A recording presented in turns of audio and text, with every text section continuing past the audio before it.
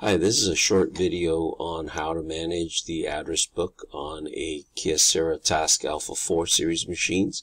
These are machines with the model number that ends with a 4, and we're going through the Command Center RX. Now, in order for you to do that, you have to have the IP address of the device that you're wanting to manage. The easiest way to do that is if you go to the control panel of the device and you select device information,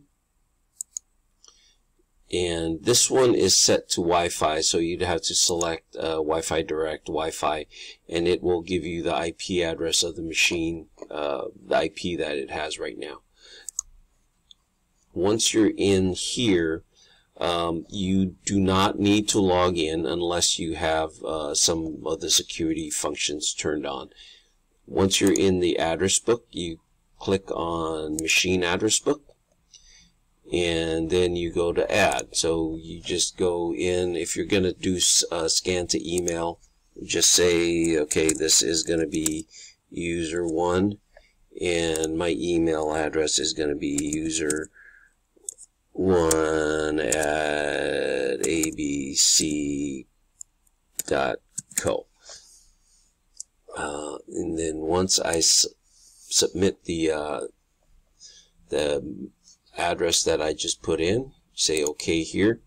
Now, what this will look like if you go to the send function of the device here, if you go to address book, you'll see our user 1 address that we created here.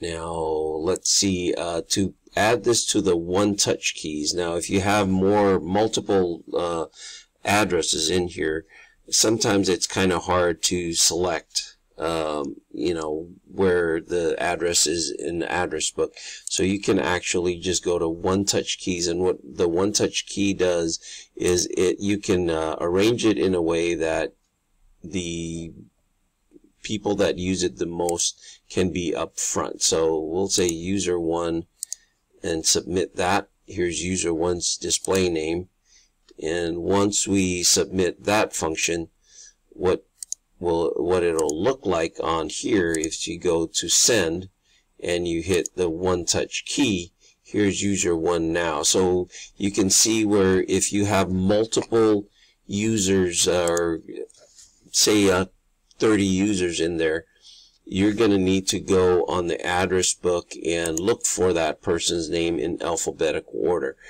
But if that person scans a lot, you can then shortcut them to the one-touch keys, and if they just go up there to the one-touch key and select the name and say close, and now that user is now set to be able to scan right away.